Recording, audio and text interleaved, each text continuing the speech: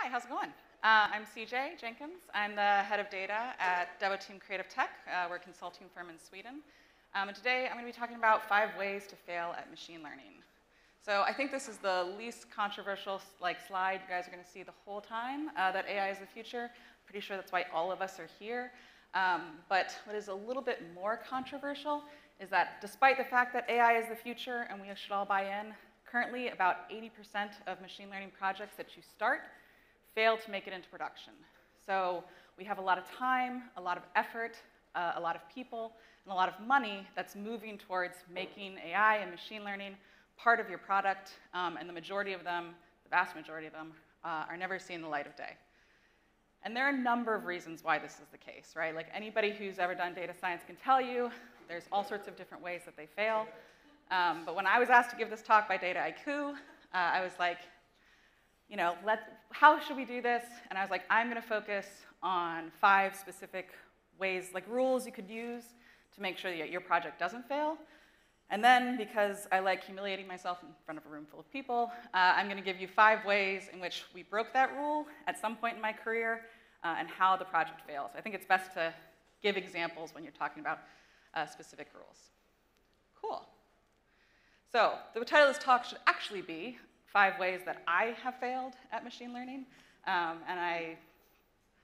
Just going to go straight for that. We'll see how it goes. Great. So these are the 5 rules. I'm not going to spend too much time on them because I'm going to spend the next 18 and a half minutes talking about them. But the first one I think is the most important, and it's the one that often gets overlooked most in product organization, is that you really need to know your product, right? So building a data product or a machine learning algorithm or a dashboard or whatever is not going to be worth it unless you put the product and the product team first, right? And I've seen this happen so many times at different places, but my personal favorite was when I was at N26. We built this really cool machine learning algorithm to show you where each of your transactions took place, right? And we're like, wouldn't it be great if you went into the transaction view and you could see exactly on the map where you did that transaction? And we integrated it with Open Maps because it was cheap and we had a pretty good hacky solution. And we had this all set up and we're like, this is fantastic. And we did all of this without asking the product team if they wanted it. And the answer was no. When we finally brought it up to the product team, they were like, we can't see how this adds a lot of value to the customer experience. And when we mentioned you had to integrate it with Google Maps, they were like, that's really expensive. And the cost was never going to offset the gain, even though if it was marginal gain, to the users. And so rather than building a machine learning algorithm that you think is really, really cool and saying, if I build it, they will come, instead, get to know your product team, learn your product team, think about how the data that they are collecting can better help their product, and then build that machine learning algorithm. And I know that sounds really obvious, but it's honestly still the biggest mistake I see most data science projects doing, is not asking what the product needs first before something that you think is really cool. All right, number 2, know your data. This is the second biggest mistake I see most people making. So I think a lot of people have the understanding, they're like, oh, once you get into data, you can just take a ton of data and you throw it into the algorithm and magic is going to come out. And unfortunately, that is not the way that it works most of the time. You need to get an understanding of what data you have, what the distributions are, what the factors are, what the categories are. Talk to the product people. They are the experts. They know what the data is supposed to represent. But if you don't do this, you're often going to end up with a machine learning algorithm that doesn't do what you want it to do, and you won't really have a good idea why. So again, back to N26, this was a mistake that every single person on the team made, so I don't have to just own up to my own mistake, is that everybody looked at our base of customers and were like, we've got all of this transaction data, right? N26 is a mobile bank, and we're like, we know so much about our customers. We know how they spend, we know what they buy, we know where they shop, we know all sorts of demographics. This is going to be fantastic. We can cluster our users, right? And from there, you can then have targeted advertising to those users, right? You can see who's the youths are, so we probably shouldn't try to sell our premium product, and who the big spenders are and all this. We're like, this is great. And every single person from the data intern up to the CDO tried this. But the truth is that the way people spend their money is not that different from each other, right? Everybody spends their money on food, shopping, rent, bills, the occasional big purchase, but the way that people spend their money is all the same. And so there is no difference and there are no clusters to find, but every single person on the team had to verify this for themselves. So we finally just started letting people do it. When new people would show up, they'd be like, you know what we should try is clustering. But like, you really should try that. Go right ahead. We'll see you in a few days. Let us know how it goes. But like, everyone was so determined, and the answer was always going to be the same. So you really have to get an understanding of like what your data looks like before you get too far. So don't go too far down the rabbit hole. Before you build a model pipeline or you invest in like, building a dashboard or you put a lot of effort into it, take a step back and spend some time doing the exploratory data analysis. Learn about the features. Think about what features might be important. Talk to your product team and really try to be more data-centric. And then ultimately, when it comes to going down that rabbit hole of the model pipeline, you're going to be a lot better off. All right, number 3, learn to love cleaning data. I talked to a lot of master's students. I have a lot of master's students and a lot of young people on my team. And they all come out and they're all baffled by real-world data and how it is not very clean. They're like, why are there all these missing values? And they're like, what do you mean this variable has no meaningful, has no value in my model? I'm like, well, that's the way it works. So this is one of those lessons that takes a while to learn, but one that I had to learn quite a bit when I was working at Klarna. So when I was at Klarna, I was within the shopping app, and the shopping app gives you the ability to shop basically anywhere on the internet by creating a virtual card, right? So you have 2 steps in this process. You have, when we create the virtual card, you put in which store you're going to use it at, and then at the point of transaction, we collected data from Visa that told us where you actually shopped, right? And the goal was to prevent people from abuse or from first-party fraud, so people who are using the card not the way that we intended it to. And everybody came to me and they're like, one of the things you should do is check the merchant name, right? At the point where the card is created and the point where the card is used, check the merchant name. And I was like, here's the thing. Merchant name is a string variable, and let me tell you from Visa, it is incredibly messy data, right? So there are, I counted at one point, 68 different ways we could identify to say Amazon, and that was just one of many merchants. There's also dozens of different ways to say Walmart, and this is all just within one variable, right? This is just merchant name. So if we had tried to do just a one-to-one mapping of where the card was created and where the card was used, our biggest merchants would have never matched up. So this was a problem. So what he did is we used mapping for the commonly used phrases for big merchants so that we were searching that string specifically for those ones, and then binned all of those into one merchant name so that it then actually looked like Amazon or like Walmart or like Nike, our bigger merchants. We then looked at the long tail, and we're like, you have so many different possible merchant names because you can essentially use this card anywhere on the internet, right? And everybody was like, oh, it should be easy to just match them. And I was like, yeah, but we don't really care about the long tail, right? Like, you're not going to have a lot of return on your investment if I'm doing this for every single possible merchant on the internet. But if you focus on the left-skewed merchant, you're going to get about 80% of your use cases, right? So it took this situation where everyone was like, it should be really easy. I was like, it was not easy. But eventually we got there that you're able to take this really messy data and make something a little bit cleaner, but only because you know that data is messy and that you're going to have to clean it. So don't just throw data into a model and hope for the best. Instead, you should check for the quality, check for the missing values, look at skew, think about imputation, check your text variables. They're always going to be messy in my experience. There's going to be duplicates. There's going to be junk. There's going to be things in there, and you want to find it and get rid of it.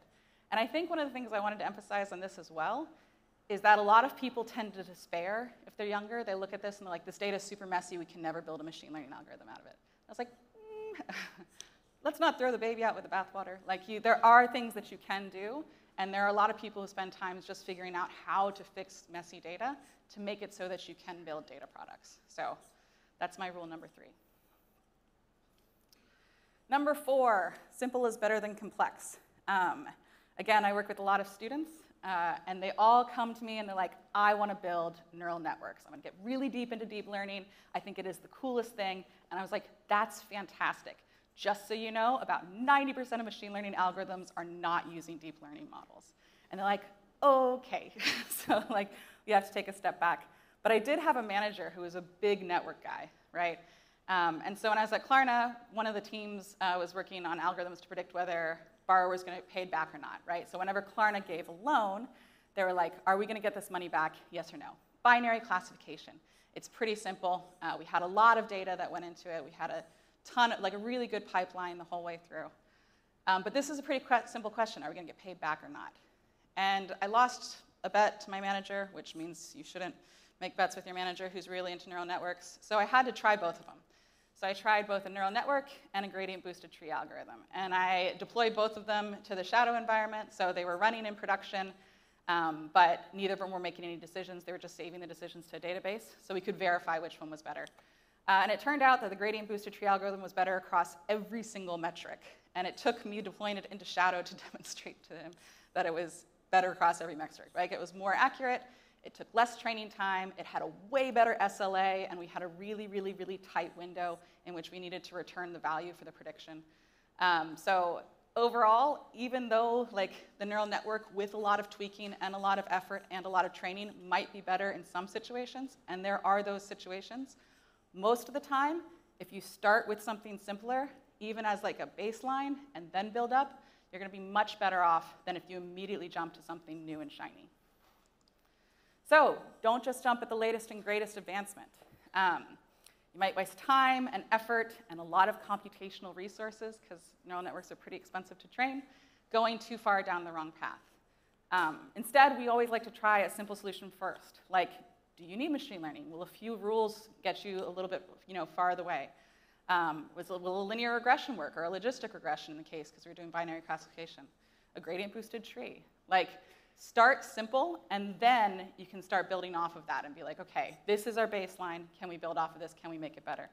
But having that baseline out into production will help you save a lot of cost and a lot of training and development time to just get that out the door first. So can you use a sword to cut a sandwich? You absolutely can. Do you need to? Probably not.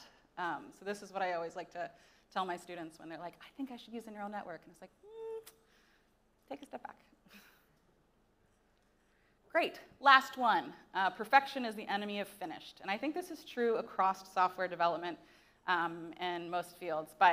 And there is a balance, right? So you need good enough that it's not going to cause problems, especially down the road, right? In the example at the beginning, we made a really hacky workaround, and it was never going to be good enough down the road, right? But it doesn't need to be perfect. It needs to be finished, right? It needs to be out the door so that you can test it on production data. And if you don't ever get it to out the door to test it on production data, you don't actually know how it's working, right? And so at N26, we were a bank. We lent money, right? And it was based on your salary minus a number of other variables, right? So we had this categorizer that was identifying salary and bills and your other expenses, and that determined the amount of the loan, right? It was a pretty simple classification algorithm. It was really cute. The team ended up really liking it eventually, but the developer who was working on it got really tied down in the details of perfection, right? So it was 18 months to deploy the working machine algorithm to anything resembling production, but the project itself was finished in 6 months. And so they waited about a year for them to be ready to deploy the machine learning algorithm, and that's to even verify that it's finished. And it's because the developer kept going back and being like, no, we need more training data. He's like, we need more labeled training data that's really high quality. So he spent tons of time labeling data. And then he's like, wait, this doesn't have the latest and greatest code. We need to refactor it again and again and again. And he had the best of intentions, but more than once I was like, we should probably just put what we have in production and see if it works the way we think it does. Because your production data isn't always going to look like your training and testing data, and you're not going to know that until you get it into production, even if it's just running in Shadow and collecting and determining whether or not it's right. So don't keep pushing marginal improvements. I always say this to my junior data scientists. I was like, become a finisher. Become somebody who is finishing things and putting them out the door. Even if once it's out the door, you go back and you iterate on it and you make small incremental improvements then, you need to have that production. You need to have it out the door. You need to have an understanding of how it's going to perform in the real world before you can make any of those iterations. OK, so these are the 5 rules and the ways that I've broken each one of them over the course of my career. Give everybody a moment. And then I want to give you the TLDR version so that if you fell asleep and just woke up, what we like to really focus on in these, for all 5 of these rules, is having impactful data science, right? I think we've all seen the Venn diagram. There was one, I think, in the last talk where it's like data science exists at the corner of analytics and coding and domain knowledge, and that's true. But also, I think that impactful data science needs to exist in the integration or the intersection of what's possible, what's desirable within your company, and what's profitable. And if you start a data science project and you're not thinking about those three things, then you're not really going to have as much of a chance of having an impactful data science project that won't fail to make it into production. Cool. And with that, I will ask questions.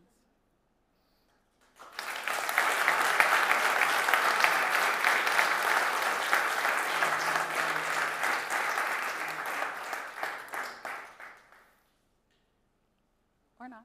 Oh, what's up?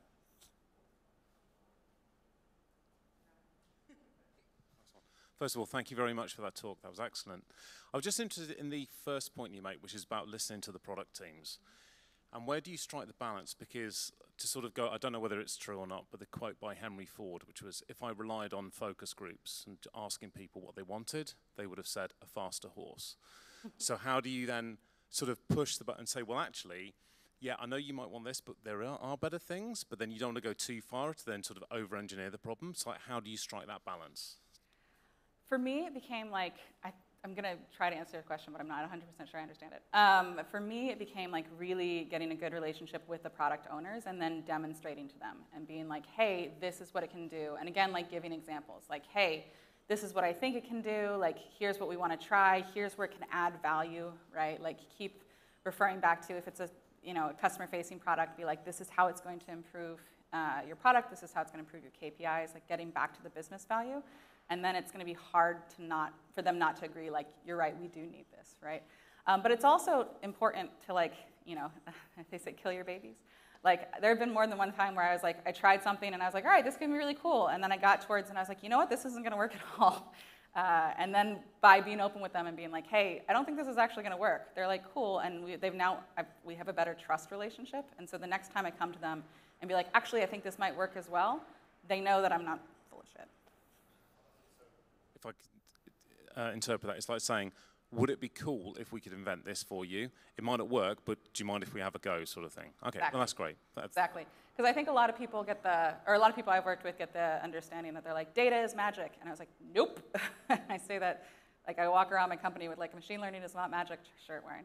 But yeah, as long as you're, like, really open and really clear, then I think it tends to work out better. Thank you very much, and thanks again for the talk. Yeah, no worries.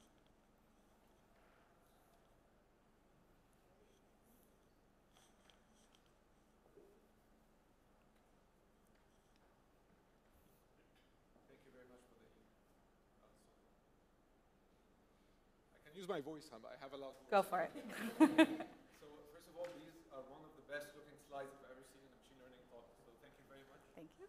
Now the second thing is I'm really curious about the KPIs that you put to your team because you don't want them to really go through this rabbit hole and continue in the experimentation side, and you want them to go quickly to production. So what are kind of the KPIs? How do you organize them? How do you make sure they're productive? Yeah, that's a good question, and it depends entirely on the team. So at the moment, I'm at a consulting firm, and so each project has its own KPIs, and we like to focus on KPIs. So we have 3 for each project. We have one that focuses on the business case, one that focuses on the customers, and one that focuses on the developers, so that everybody on the team feels like they're integrated and they're working towards the KPIs. And so I like to tell my people who are embedded within each of the product teams, like, if you are working on something that doesn't affect one of those 3 metrics, you're working on the wrong thing. Right? So, like, if they're pushing a feature where they're like, I really think that this would be cool, and I was like, great, it doesn't affect their KPIs. It's not actually going to help their product, so we need to shift to something else.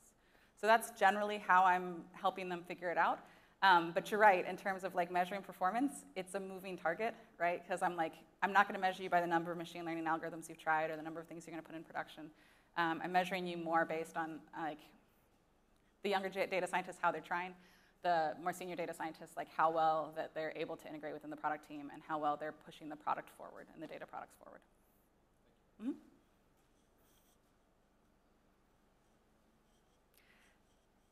Thank you so much. I'm around if anybody wants to talk after this.